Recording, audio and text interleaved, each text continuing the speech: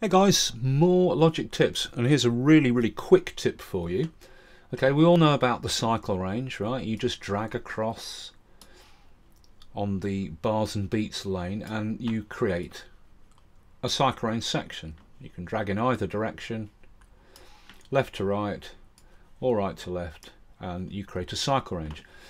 And when you drag to create that cycle range, it always snaps according to what you've got the snap set here on the snap menu. Okay, but what you might not know is if you can do this holding down the command key, and then something completely different happens. It doesn't matter which way you drag, just hold down command and drag across the bars and beats lane at the top here, like that, in either direction, and it creates a skip range. So I've dragged across there holding command, and now when the playhead gets to this point it will jump and resume playback at the end of that section, skipping this section completely.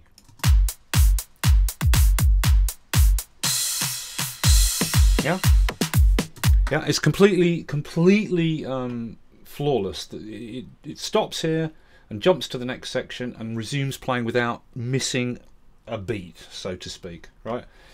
And you know, just like with the regular cycle range, you can drag the front or the back in and out. You can drag the whole skip range around wherever you want it to be, etc.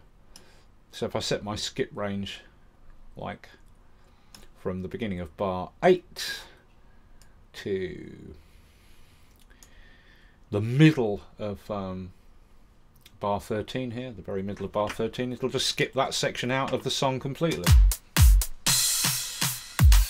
Yeah, really useful when you want to listen to your arrangement and take a chunk out so that section is omitted and hear what it's like with that bit missing. You haven't got to bother lassoing all the stuff and deleting it and then moving everything up to fill the gap. Just put a skip range around the bit you want to not hear, and the player will just miss that bit out and just carry on as if it didn't exist. It's really useful from time to time.